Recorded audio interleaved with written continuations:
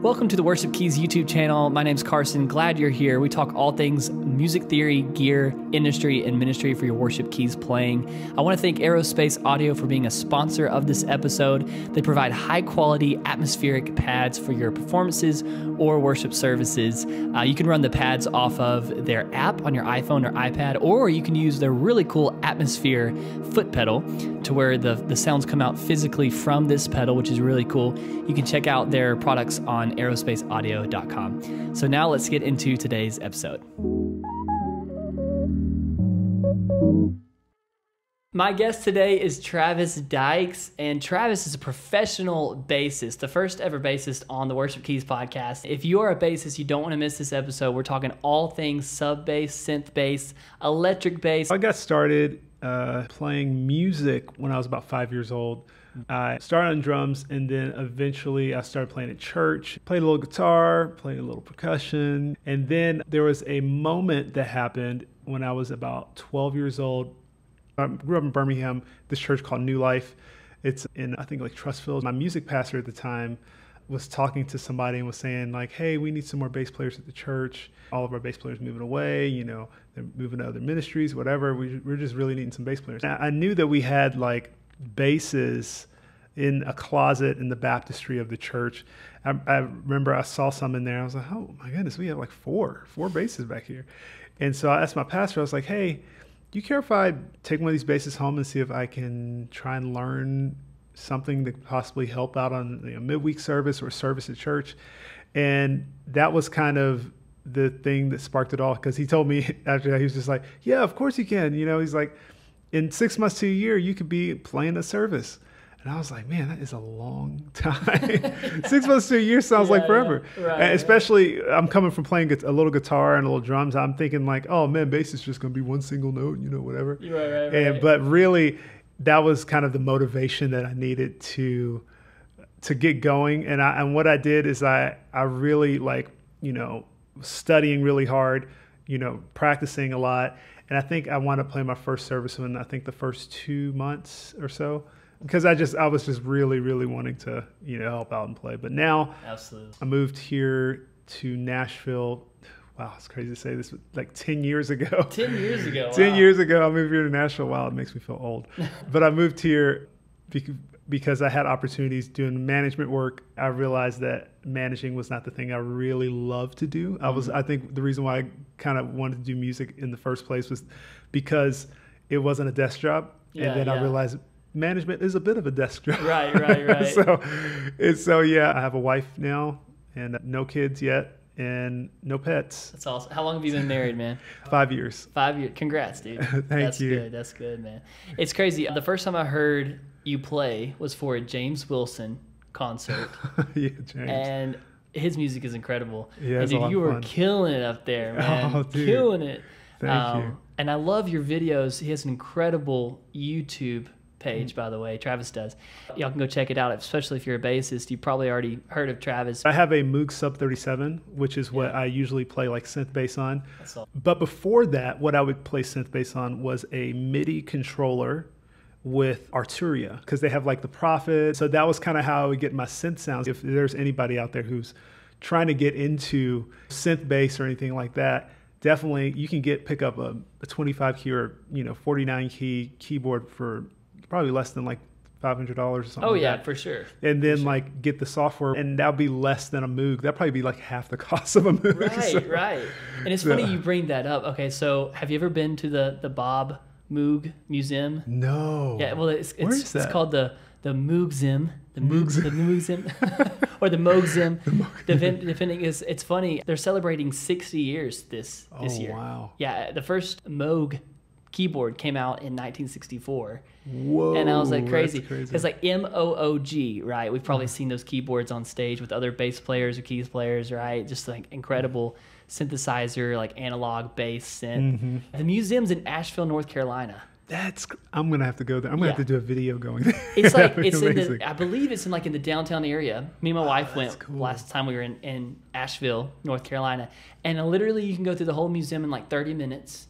But it's super cool because you learn about the analog synths, and you learn about the components of like the oscillator and the different kind of waves that go through and the filter and manipulate it and the amplifier and that kind of things. I want to take a moment just to talk about the difference between all three bass content. So like you have your bass guitar, as we know and love, and as you are incredible at, which we want to hear you play, man. And then we also have synth bass and sub bass all within worship music. And I just want to take a moment to talk about the difference between all three and how all three can be valuable. When we're talking about full band, we assume drums and bass guitar. We don't always have the sub bass. We don't always have the synth bass. But in simple terms, the synth bass, you still have more higher frequencies involved with the bass, with a synth bass. But a sub bass is basically just that 20 to 50 hertz, that sweet spot of the subs, yeah. I really love the sub bass because of these specific examples, like What a Beautiful Name or some other songs like that. When that first chorus hits, you're not always hearing the true electric bass guitar, you're hearing sub bass. Yeah. Right? And so when you're in church or you're at a concert or somewhere and that first down chorus hits, right? And we're crescendoing, it's mainly just pads, piano, and you hear some bass, but that bass is coming from the sub bass. Sometimes that's coming from your multi-tracks. Right. Sometimes the bass guitarist is playing it on their own little sub bass or synth bass.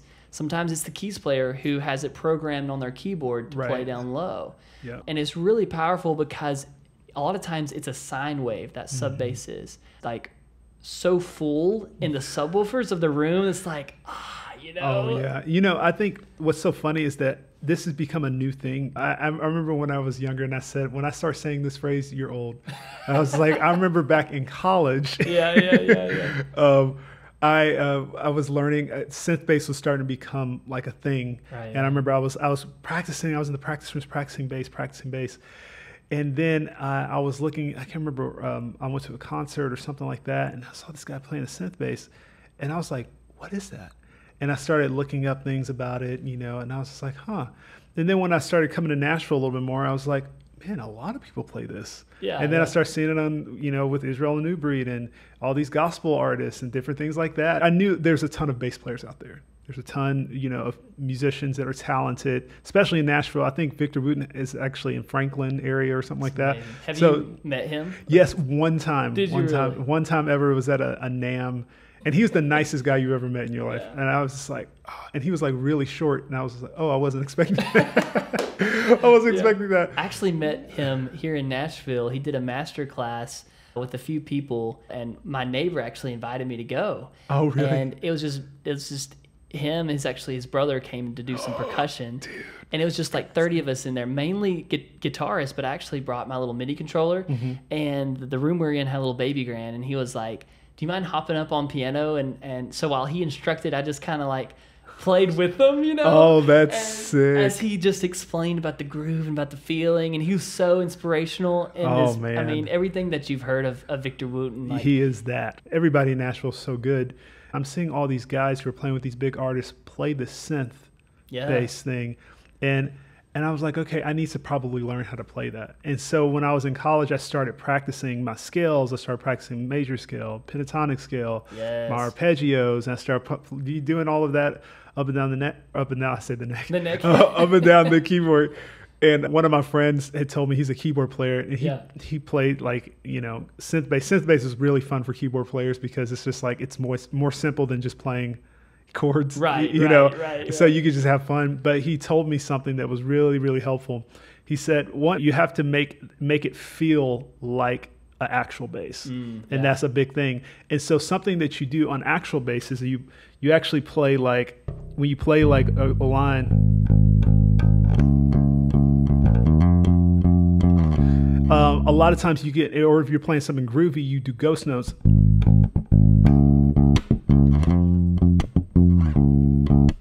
You hear like that kind of thing where it's like ghost notes that make it kind of groove. He was saying you have to do that on your synth bass too. That's good. And so he said if to make it feel like a bass versus just feeling like a keyboard, because there has to be a difference. And so that was a huge thing that helped me. And so I started practicing that, and I started learning my bass lines that I would normally play like in church or on a gig, and I would try to do it with the groove, try to make it groove. And so sometimes you could do that with just like, just kind of touching the keys without like holding them down. Like you could kind of just be percussive. Like if you have something super high attack, you can get that little, that kind of thing, and then go to the note. And I was just like, that's how they do it. That's how they do it. Absolutely. I can show a little bit of the difference here. I got, by the way, this is just basic main stage. These are all stock sounds. So if anyone has main stage, you can literally pull this up and go to their bass sounds. So I'm just going to play a little bit here. And first you're going to hear like more of the sub bass.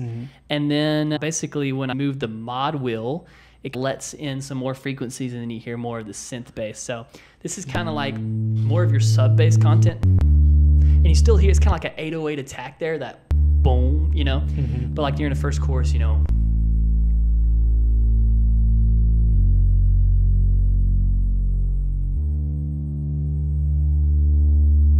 kind of thing. And then later on, I'm gonna have to move this mic a little bit.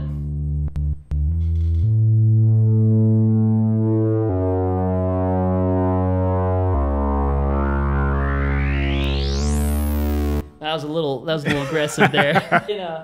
This is wide open.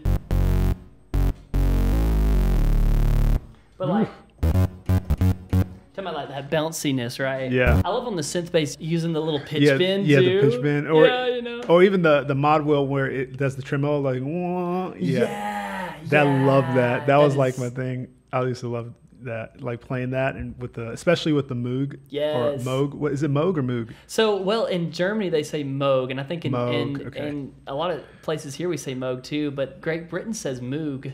I think it's Moog, but with two O's, you'd think it's Moog.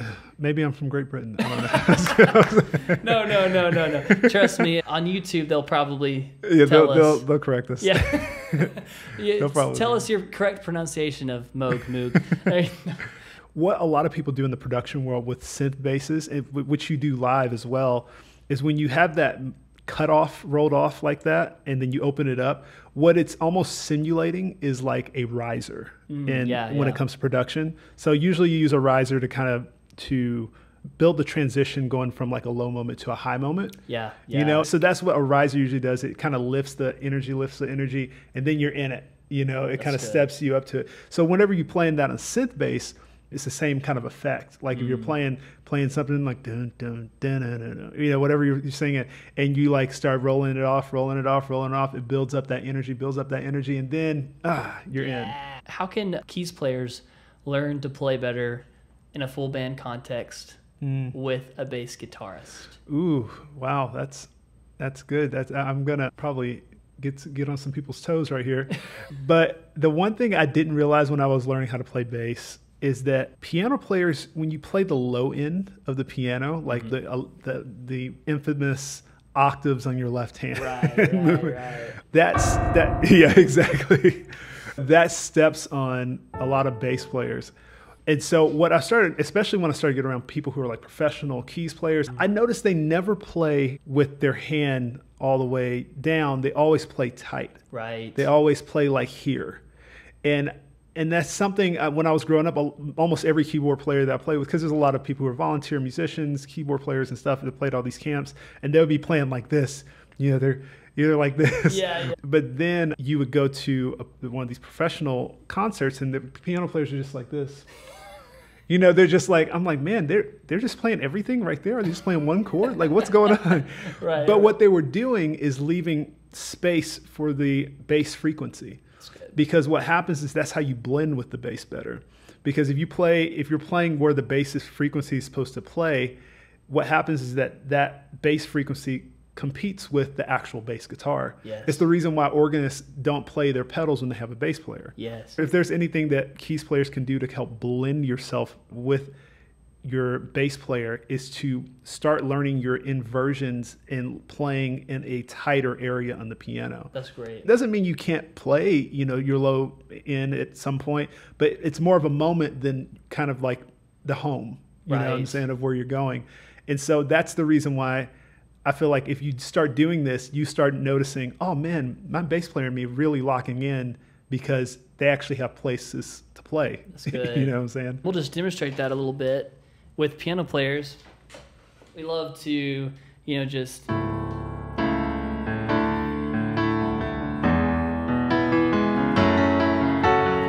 hammer it, you know. When you're playing with the bass guitarist, you know, you can just and just stay right here.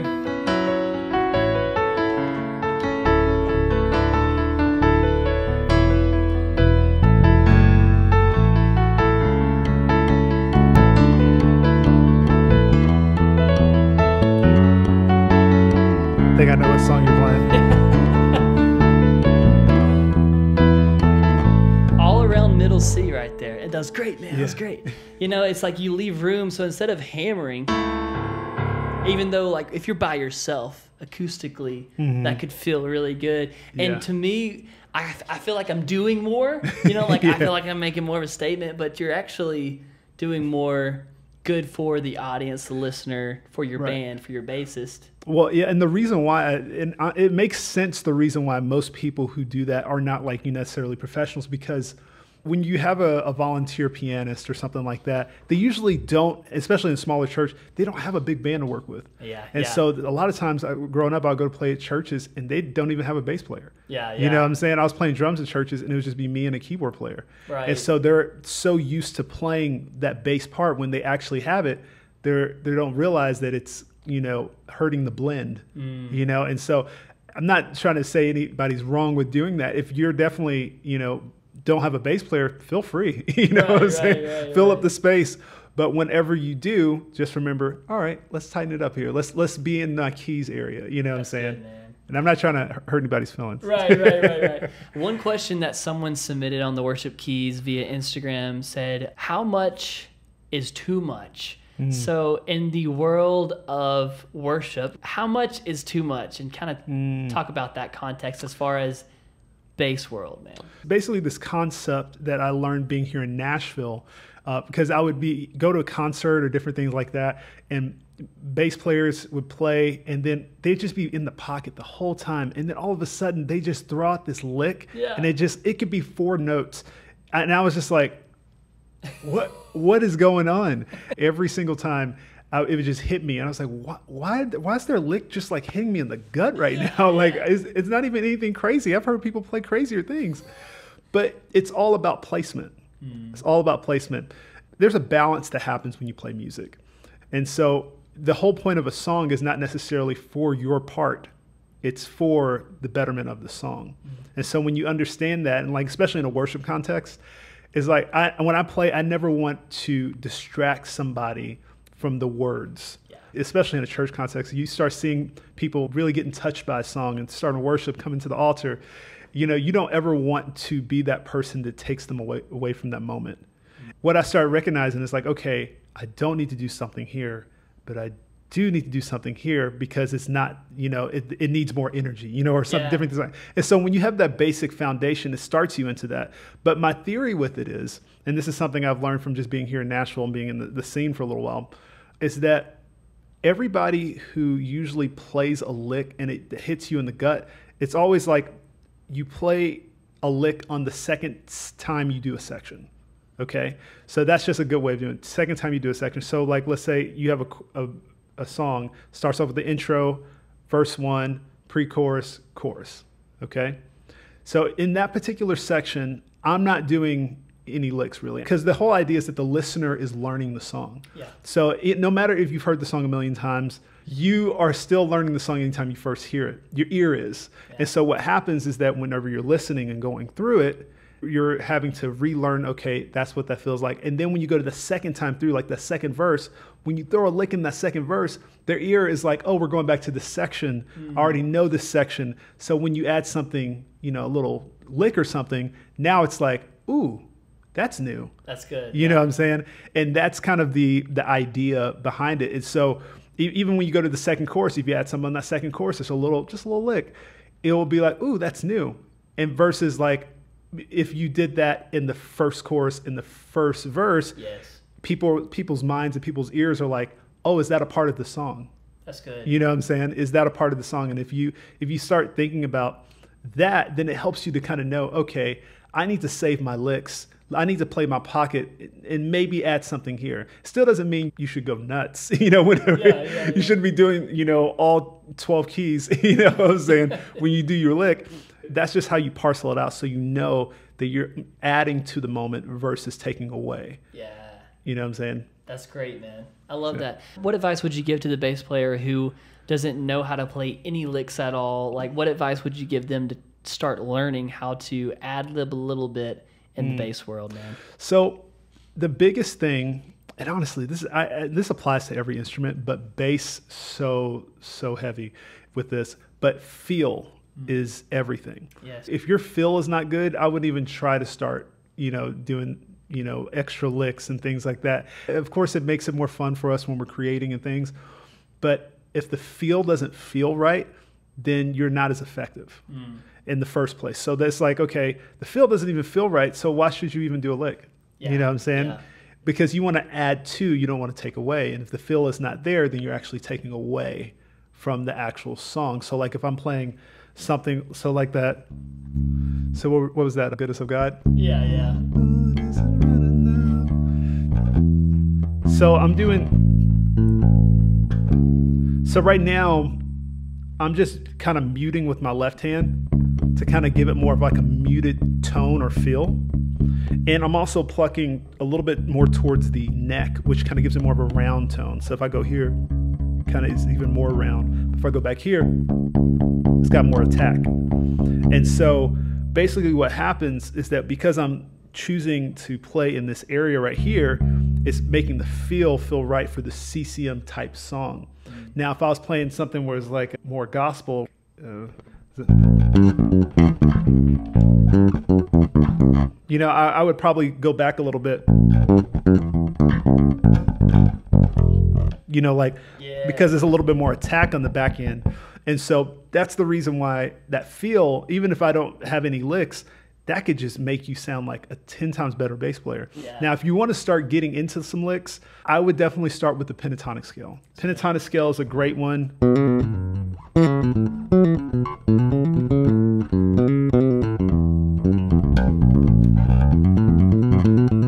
That was all pentatonic. But what's beautiful about pentatonic scale is that you can play over a lot of different variations of chords. Because if I start playing like color notes,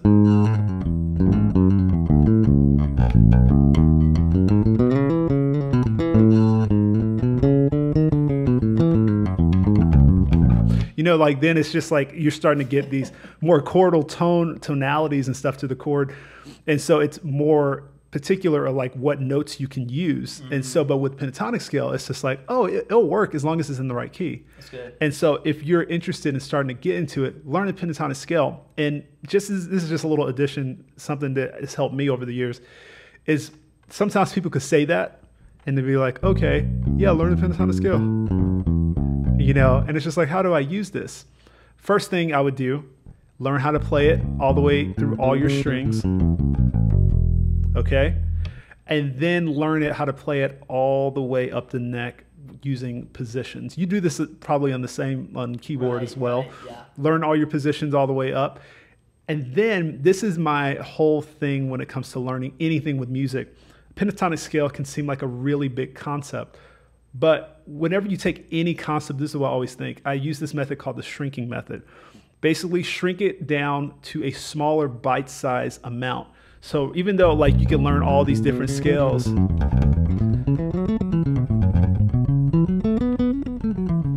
all the way up the neck, what you need to do is now shrink it down. It's like, okay, I always tell my students this, D and G, play on just the D and G string.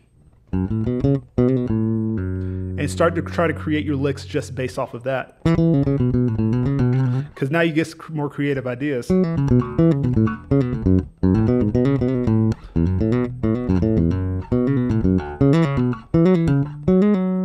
You know what I'm saying? Like, I messed up on that one. But the thing is that you start to get these ideas and your mind can actually grasp it more because you're taking a little small amount. And so you can start on the D and G string and then go to E and A string. You could even just try it on one string, because what happens is that if it's too big, it's hard for your mind to be creative. But if you have something that's just like, okay, I'm just going to shrink this down and bring it down to a more bite-sized level, then it's just like, oh, okay, yeah, I could use this in this way. And then you actually master the technique. That's good, man. That's great. And same thing in the keys world. You take the same concept of pentatonics 5, right? Penta 5. Mm-hmm. You have the 1, 2, 3, 5, and 6. You're just everything except for the 4 and 7 on your scales. And so that's your major, right? That's your pentatonics, right? And you can position your hands like an A minor 7, C major 6, and keep walking down like that. And you form your hands like that for your fingers, and then you do it individually. And you keep going all the way down. And keep doing that in every single key until you've got them all down. And then you can also do some cool licks in the piano world. But talk about when people do licks within a band, how do you know that the guitarist or the keys player isn't about to do something cool and you're not about to interrupt what they're doing? How do you find that pocket between the people that you're playing with, even your drummer, who I'm sure you're locked in with on their kick? Like, how do you have that collaboration and that cohesiveness within your band members? I've played with a lot of different styles, like, you know, with me and just a singer, like bass and just a singer, or me playing acoustic. And really? Bass and a singer? Yeah. Really? Yeah. Wow. It's a different experience. It's a lot on your plate. But all the way from that to playing with like a 15 to 18 piece band, you know, with the orchestra and stuff like that. Yeah. What I've learned is that a lot of people say chemistry is like something that's like, oh, I have a good relationship with this guy, so my chemistry is there, which that is true. That I do think that you can have some chemistry of having fun on stage, different things like that. But when it comes to really knowing when somebody's going to play a lick, it comes through listening. And so I've learned, you know, there's a drummer, I think I've made a post on Instagram a couple of years ago. There's this new drummer I was just playing with. We were playing this really hard music, and everybody was like, man, you guys are so locked in. How did you know like he was going to do that? How did you know he's going to do that? It's because we were both listening. That's good. And especially doing rehearsal, because most times you're not going to go on, especially if you're a church, you're not going to go on the platform or the stage and play without a rehearsal. Right. And so when you're listening in rehearsal and you're listening, he's trying to do this. Okay, let me not do this here. Okay, let me try and do this.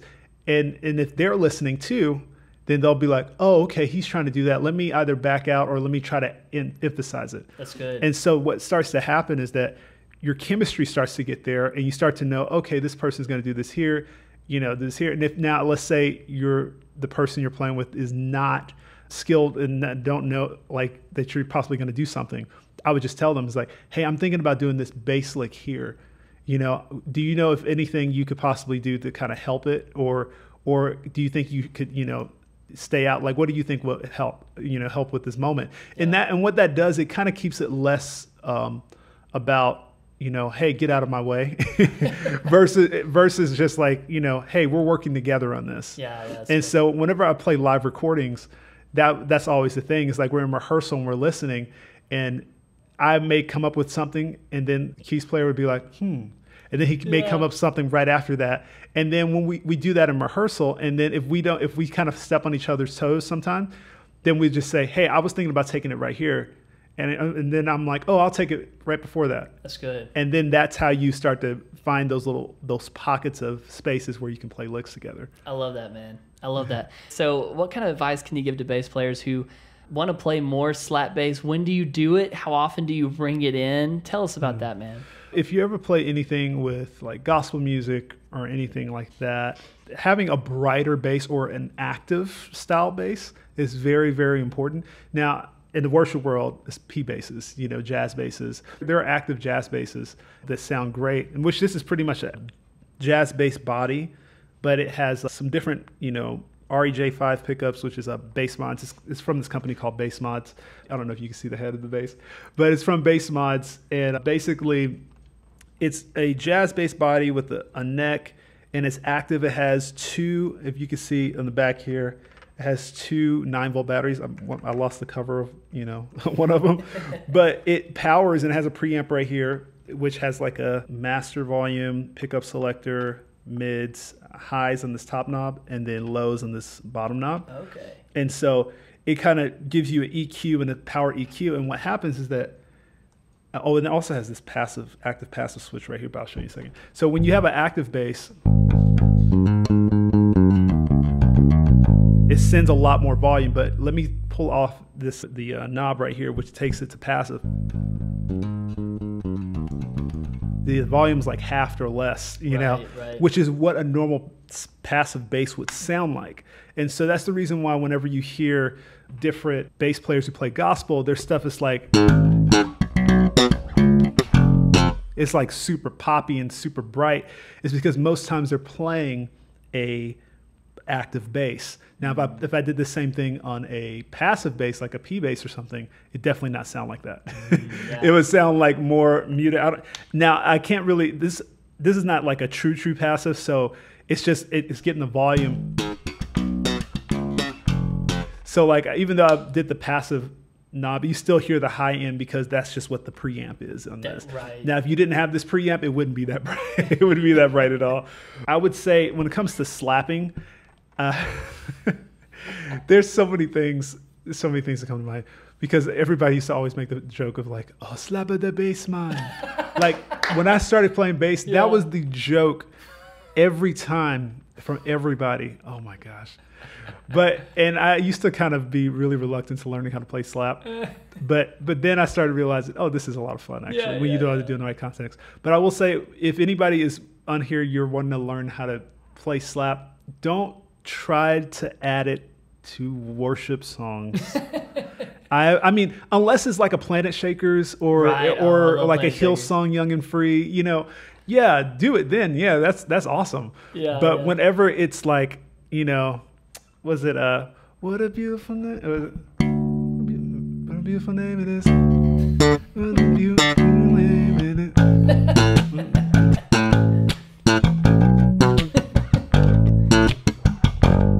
No, like, no, I sound like I'm in the 90s or something. Right. Which that was kind of, at the time, everybody was like, yeah, slap of the bass, yeah. No, if you do that, I'll definitely be cutting off the song. No, but the thing is that slap is very, very fun on bass, and you should definitely do it. But just learn the right context of using it. Right. So, like, what's that song? Alive. What is it? Hillsong Young Free. Okay, so something like that could totally be a cool slap line, because it's kind of like that young. It's not like worship where you're trying to be careful how much to take away. It's like fun. And so what happens with slap is slap actually gives it energy. That's the way I think about slap. So if I'm like.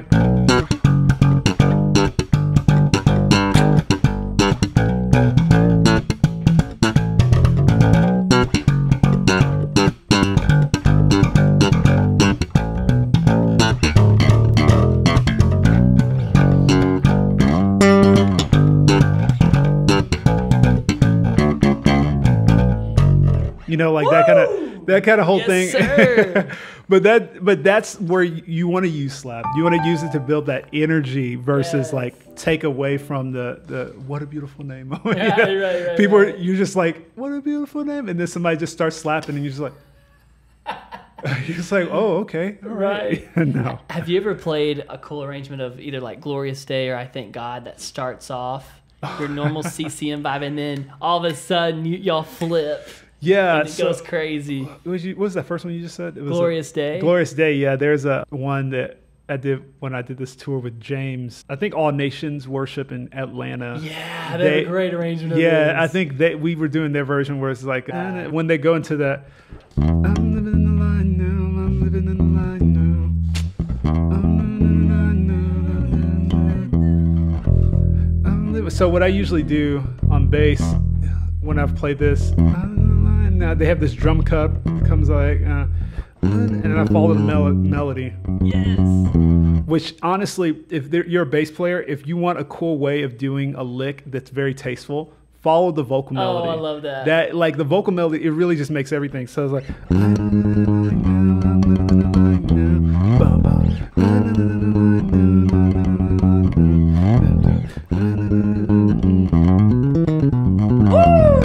like that's usually where I add like something, you know, like just kind of like an addition to the whole line. It makes that lick stand out now So because good. now I'm just following that vocal melody. And you're like, oh yeah, that's the vocal melody, so you know. good. And then all right, it's a bass. It's like then it's just like okay.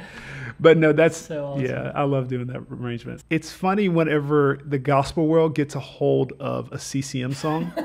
It's like Goodness of God. Goodness of God was that Hillsong or Bethel or I think it was maybe.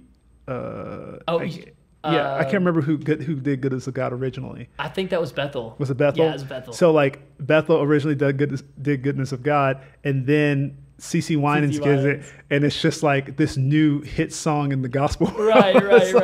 Oh, the song's already been around. Yes, It's just like, yes. but it's now you start getting the gospel flavor, you get the gospel voice, you start getting, even the blessing. Yes. The blessing was one of those too, where it was originally CCM, and then the gospel, they have the gospel version of it, and it's just like, a whole new level. Whole new level. It's crazy, man. Yeah. I think before CC Winans did Goodness of God, didn't Israel? He probably did. I think Israel did a version of that. So you've talked about passive and active things. Talk about the pedal board situation. I used to be really reluctant to pedals whenever I was first getting into it, but I've learned, being here in Nashville, being around a lot of different styles of music, it really just depends on what style of music you're trying to play. Mm-hmm. Gospel, you can use some pedals, and I always have this thing is like, go quality over quantity. Yeah. And so if you're going to get pedals, get quality pedals. Don't get, the $50 Temu special. Get like, something that's actually going to be good. The one that I've always used for years now is the API Transformer LX. And basically what it is a compressor and EQ, and really it's a preamp too. The EQ really kind of doubles as a preamp. And it's my DI, so it goes from 1/4 inch to XLR out to the system. Yeah. Now, the reason why I love it so much is because it just sounds really, really good.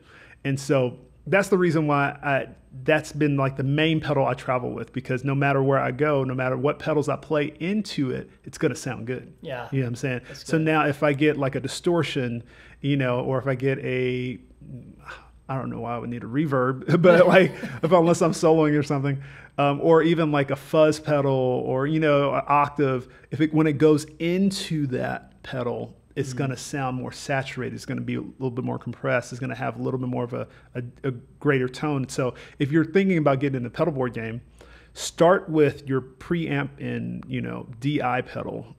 That is going to be what you want to spend the most money on. Get a really good version of that, because then even if you go a little cheaper on like your effects, special, effects and things like that, it will still be passing through something that's really good. So do you do the same thing with keyboards when it comes to making a pedal board? I've seen keyboard players use it in the past. Do you have like a DI, or how does that work? So a lot of keyboardists will do like very small pedal board. Everyone loves the Blue Sky pedal. And Drew Pickens, who was just on the podcast, he actually uses a pedal. It's like Aerospace is what it's called. And it's basically like this built-in pad that is like an extra oomph to his layers on the Nord. So I've seen a lot of people use the Blue Sky and a basic like EQ or compressor and the Aerospace. One of my friends, his name is Louis Pacheco. He's like a YouTuber as well and a musician. He showed me this thing where he was, I guess, basically making some kind of Yamaha keyboard sound like a Nord just with a pedal board. Wow, really? And I was just like, that's actually really, really cool. I think that's part of the reason, because when you look at a Nord, it's kind of laid out like a pedal board almost, because you have your compression, you have your keys, your synth. Like it's pretty much like if you can just get pedals of each of those things and make your own. Essentially. That's right. That's a good way to think of that. Yeah, no, and that's just funny when you said that. I'm like, oh yeah, I guess that is true. Yeah, but on the software route, you can build your whole virtual pedal board and get tons of different effects within your software. And that's what I do with MainStage, man. Like presets and stuff. Oh yeah. Do you use like a controller? I do, the Korg Nano controller, or with this Arturia Keylab, which I use a lot of Arturia sounds. It already has knobs and faders that'll already be programmed with what I'm doing. So, but the Korg Nano controller is a great option. That's super cool. I think I just got that same exact keyboard. That's an Did you 88 really? key Yeah, it's an 88, Arturia. yeah. Was it the Key Lab? Yeah, so I just got the black version of that. Nice, bro. So, yeah. Nice. That's super cool. Yeah, it's a great controller. I think it's one of the best MIDI controllers out there. And I like how this one's fully weighted, so it really feels like you're playing the piano. You know what I Right. mean?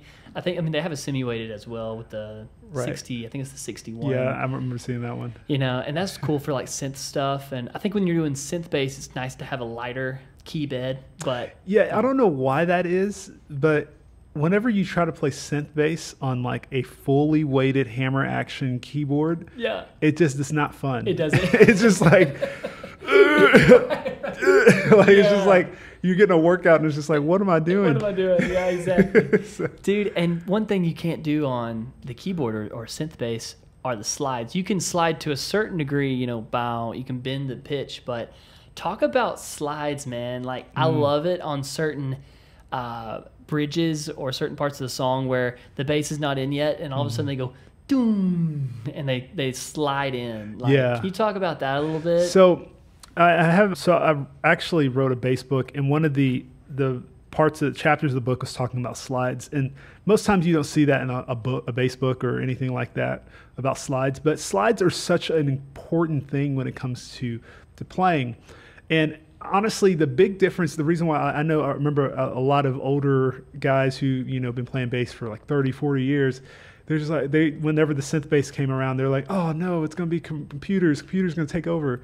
My way of thinking about it now is that when you play any instrument, even if it was just the bass, the big thing that the bass brings is human touch, a human touch. It's so like whenever I play, you know, if you have play a note or play a scale or anything like that, I try to avoid always just playing like, you know, like too perfect and too just like robotic, Right, because that's what the keyboard's going to do. Yeah. And so one way that you can do that as well is with slides. Slides, what it does, it kind of gives that feel like if you're like,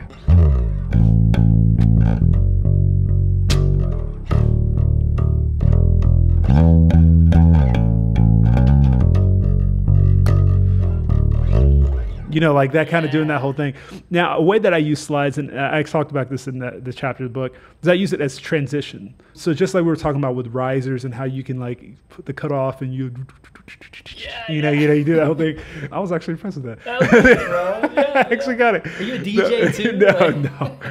No, but that whole idea of risers and building your transitions on bass, you can do that with slides as like a way of transition. It may not be like like you're not doing it that slow, but what you could do, I'm trying to think of a song. So like we go back to that.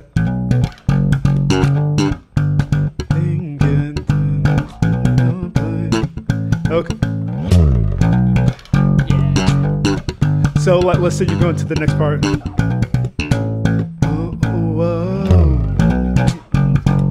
So like that's how I'm going back into it, because it kind of transitions that moment. It gives it the human feel, because if you just play, it's not so much life to it. Yeah. But when you, now I'm adding the ghost notes.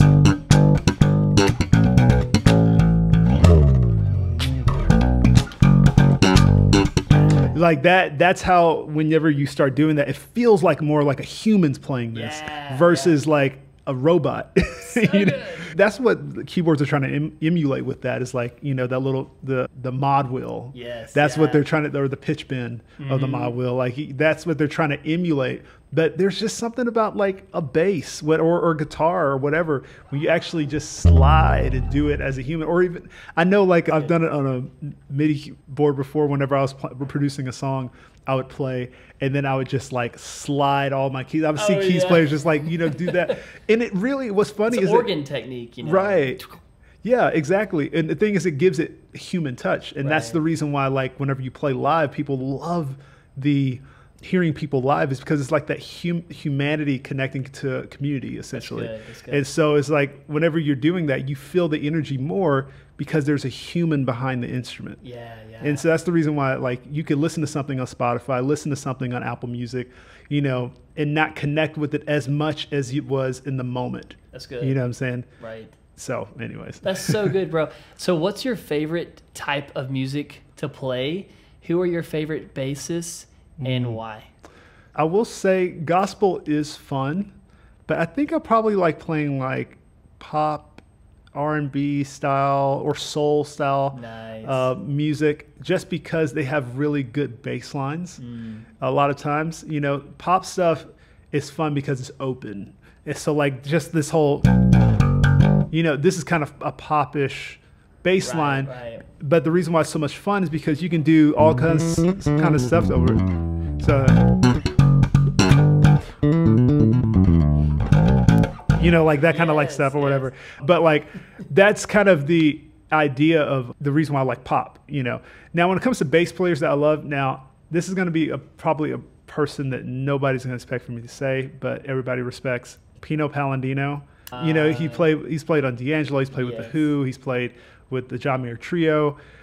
Man, that is like my guy. Like, I've never met him before. I would love to meet him one day, but that is like huge influence. Huge influence. Him, awesome. Huge influence. Justin Raines is another huge influence. He's played with Israel, New Breed, William McDowell, a lot of, you know, huge people. He's just like a really, really huge inspiration. Victor Wooten, of course. Victor Wooten is everybody's inspiration, I hope. You know? Do you listen to Dirty Loops? Oh, yeah. Dirty Loops. Dude. That bass player is incredible. I saw them when they came to Nashville just this spring.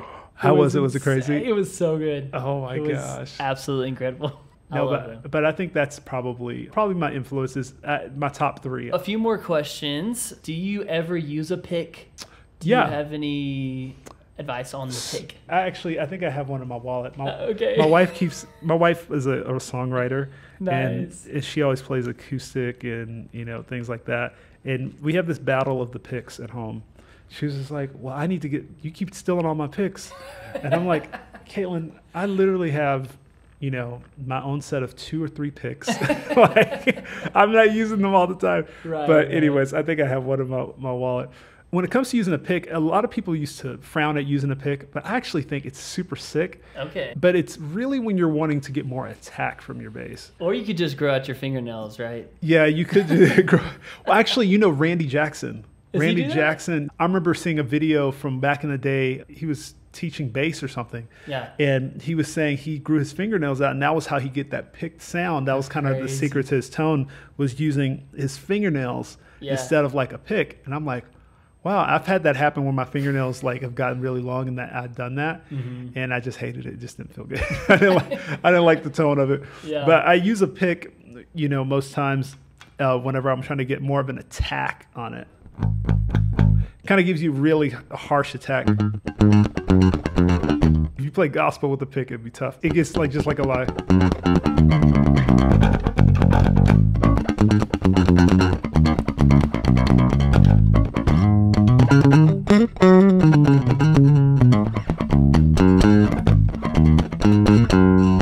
You know, like it gives you more of a almost like a ghost note action that's a lot harsher. Yeah. Which is cool if I was playing like something kind of indie, like, or if I was like.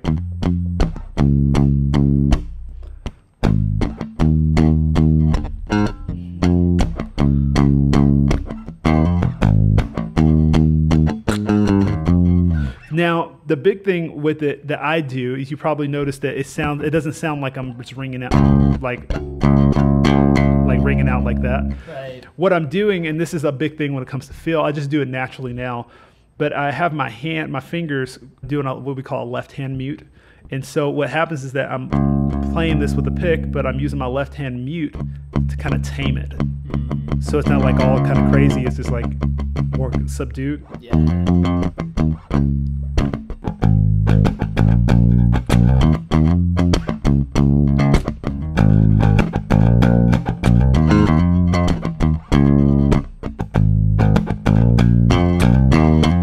That's how you're getting that kind of more muted and kind of just more chiller tone where it feels controlled versus like just out of control. Right. Because I think that's the reason why the pick has gotten a bad name, because it's just like you hear people just like, it's just like going nuts, but they're not like ever just playing it controlled. But when you play it controlled, it actually can be a really, really sick tool when it comes to playing bass. There was a event that I played. It was like this big stadium, and they had a bass solo. It was like, I can't remember, it was a Planet Shaker song. I can't remember what the name of the song was, but it had a solo and a bass solo in it. Literally, awesome. What worship song has a bass solo in it? Well, that's probably sounds like Planet Shaker. Josh Hamm probably, Josh Hamm was probably his doing. But no, thank you, Josh. That's amazing. That's to have a bass solo is amazing. I had like some distortion and an octave pedal, and I did like this. Was it?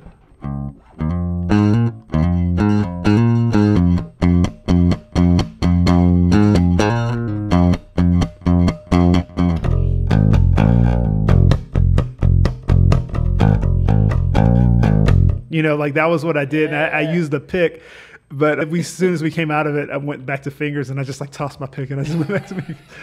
But yeah, I have used it in a worship concept. I don't use it as often as I probably would like, just because the worship music I've been playing here recently is like more kind of tame. Right. So yeah, it really is a creative tool. I love that. And I think when it comes to playing any instrument, you don't want to throw away any creative tools. It's because I think that's what makes it unique to your sound. Whenever I first started playing bass, the first bass that, remember I told you that my pastor asked me, or said I could borrow a bass from the church, I borrowed this 4-string jazz bass that I didn't really know anything about bass work or anything like that. It was this 4-string jazz bass that only went to the 5th, like the intonation was so bad, you could only get clear notes from the 5th fret down. So like up to the 5th fret. Wow. And it was a 4-string jazz bass.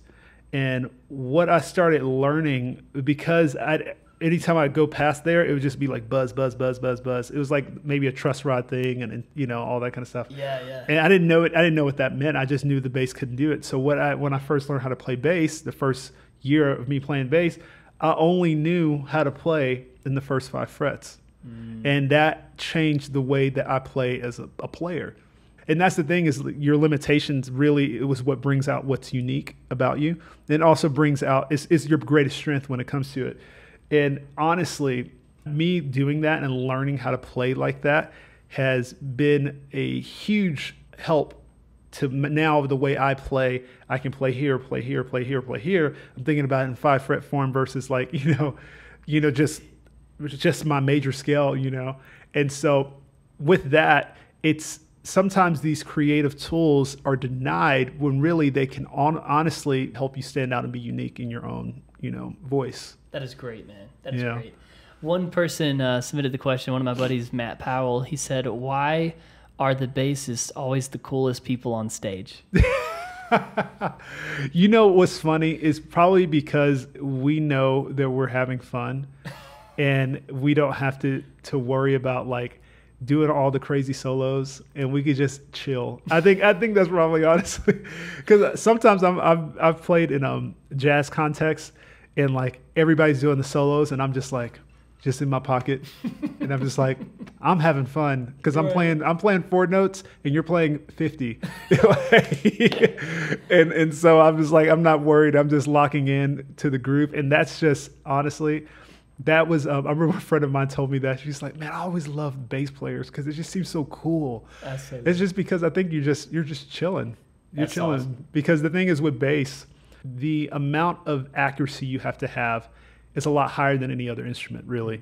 Because if I play a wrong note, it's going to make your chord sound wrong. Right. If I play a wrong note or play a note that doesn't work, it's going to make the guitar player's part not sound right. It's going to make the drummer sound like he's not locked in. When you're just sitting in that pocket, it's still extremely important, but it's like the likelihood, and that's the reason why you see a lot of bass players who are really good, they don't do a ton of licks, because they know as soon as I mess up, it's going to mess somebody else up.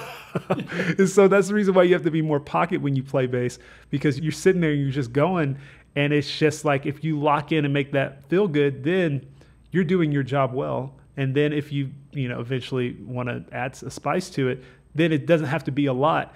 You don't want it to take away, because you don't want to take away from what you're actually doing, what your actual job is. So good, Travis. So good, man. I appreciate you sharing all this on the podcast today, man. Yeah. One more thing before we go. What is your best advice to anyone beginning to learn the bass? People always say when it comes to learning bass that it's the easiest thing to pick up, but the hardest thing to progress on. That is so very true, because when you first doing it, it's just bass notes. It's just, you're playing your roots, you're just following the chords of the piano player.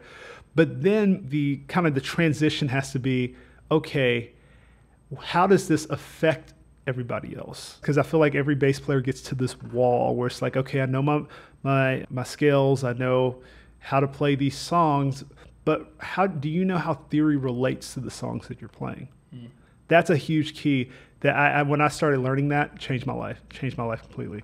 Because then it's not just about, okay, am I playing the right note for this song? It's more so like, okay, this song is doing a 6-4-1-5, and I can play a 6-4-1-5 in all these different keys. Or I can play this little, in every key. I can use that as a different lick or phrase that I can use in everything. Yeah. So I think relating it to music theory is definitely very, very important, but it's the relating it to what you're playing. And if you're a church bass player, if you're a church musician, that is the one big key. Find how the theory works with the songs you're playing, because then once you connect that, you actually grow in your knowledge and not just being a cover band, right. Where you don't really know what you're doing. You want to be a musician that actually has depth. Now, if you're a bass player and you want to get better at bass, definitely make sure you know the number system. Extremely important. I was actually somewhere not too long ago and nobody knew the number system.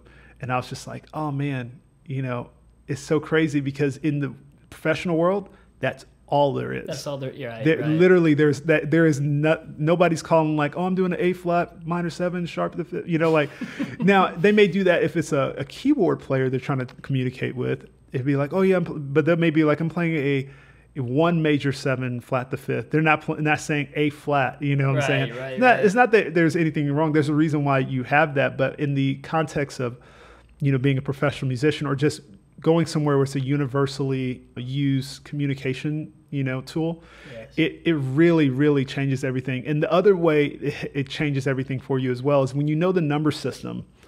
Let's say I was just playing that. I'm not even right key. I'm playing this.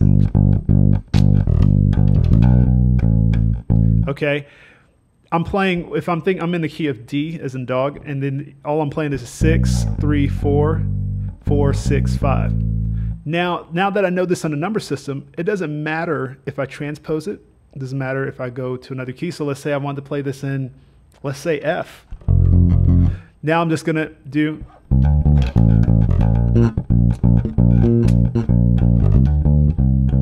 Because this is just a 6, 3, 4, 4, 6, 5. An F. And so when I learned this whole concept of this and started doing it, I was like, man, I actually started to, all the songs that I would learn, if there was a special lick or something, like if I was back here and I did something like there was like a, so that's based on that first note is the 5. So if I could find the 5 of, let's say, F.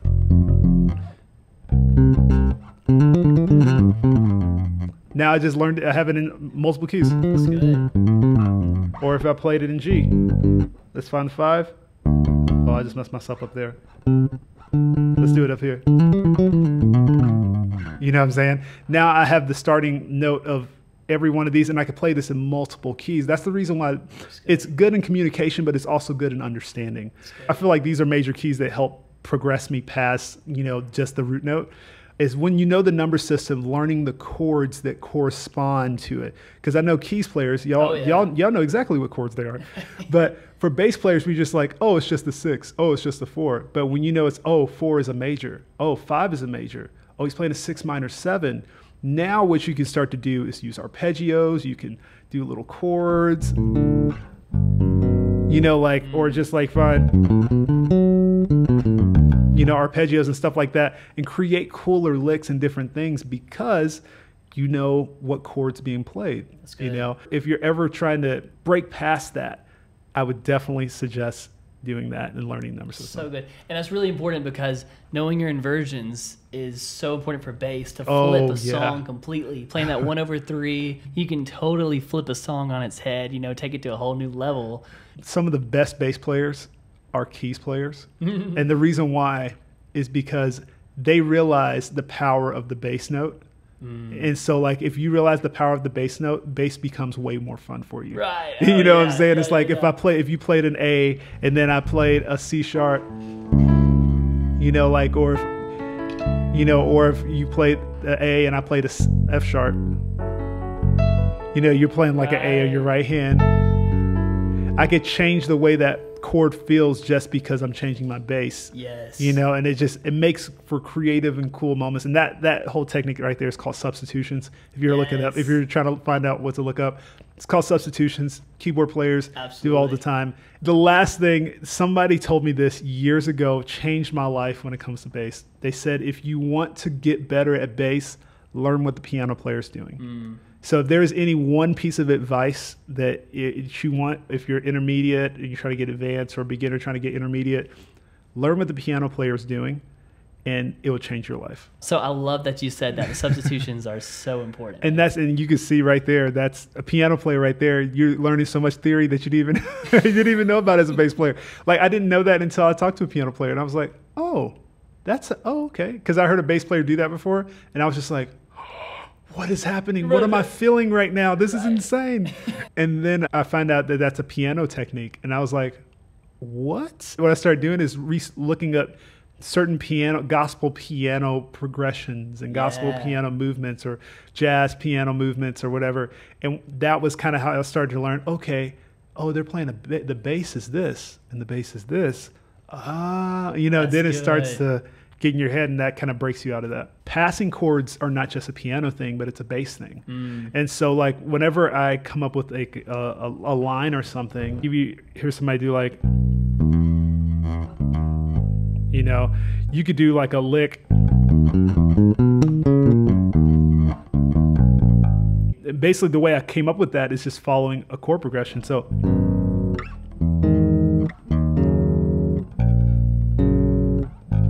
you know, and I'm just doing arpeggios.